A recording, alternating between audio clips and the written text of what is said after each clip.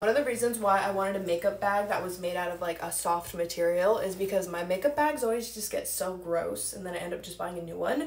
But I was like, oh, this one's like made out of, I don't know, cotton polyester. So I could probably just stain treat it and throw it in the wash because my makeup bags, like, they get pretty dirty pretty quickly. Like products just leak and whatnot.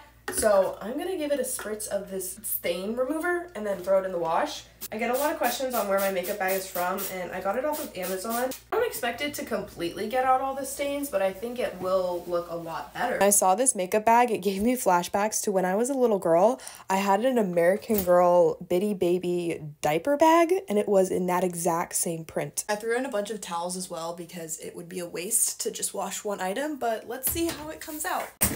It does still have stains in it, but it is so much cleaner. I also didn't work very hard to get the stains out. Like, I didn't scrub it or let it sit.